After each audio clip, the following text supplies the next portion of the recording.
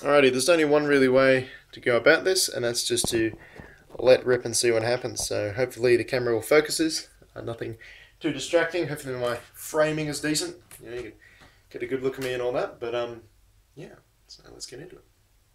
So g'day guys, this is just a quick little video I want to make, giving you all an update of how I want to style my videos going forward in 2020. Now previously in the past I've just been using stock images, stock footage I've taken and things like that, but I want to move towards this more ghetto style camera setup where I'm just recording off my phone with my lamp giving me a bit of light, just recording my room or wherever I am in my travels, because I think this delivers much more engaging content. Me personally, when I'm watching other people's content and I can see someone talking, I can see the face moving, I can see the minute movements of the shoulders, people are waving their hands around, I find that much more engaging and I find myself more willing to watch the whole video. I'm not tapping out, I'm not doing other stuff whilst that's going on. And I think this gives me a bit of strength here because I'm actually someone who talks with his hands quite a bit, and obviously that's not coming through when I'm just talking with the microphone and talking over pictures or images of the sea or something like that. So maybe I'll mix in some of that stock footage I've taken if it's relevant, if it's metaphoric, if it's symbolic and that sort of thing. But I do want to move forward with a ghetto style camera setup, I should say. Hopefully with not too many cuts. I'm getting to that point where my speaking skills are developing to the point where I can deliver engaging content. Well, at least I think it's engaging content for a couple minutes on end, whereas before, if you go way back to the start of my videos, you can hear the audio being chopped up every 15 or 30 seconds. Whilst we're on the subject of audio, right now I'm recording this without my microphone, so the audio quality is probably a bit worse because I'm all the way over here and the camera's microphone is all the way over there. So what I might do in the future is get a clip-on mic, or maybe I'll just try and hold up my microphone, but obviously my hand might move around whilst I'm doing that, and that might affect the audio quality. Obviously you don't want warbling and the sounds of air rushing and that sort of thing. So I think the clip-on microphone will be the way to go. I'll be looking to that sort of thing. So obviously I'm free to wave my hands around and that sort of thing because that's the way I like to talk.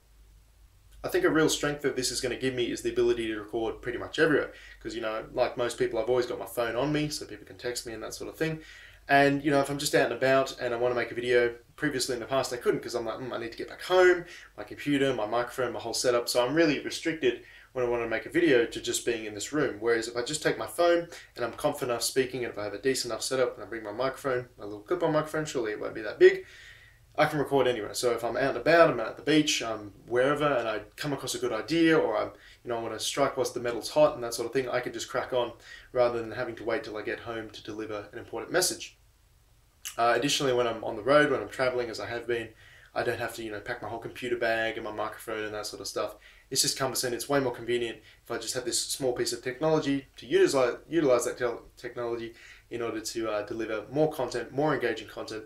And that's essentially the whole point. I want to increase my audience attention level, or engagement level, I should say.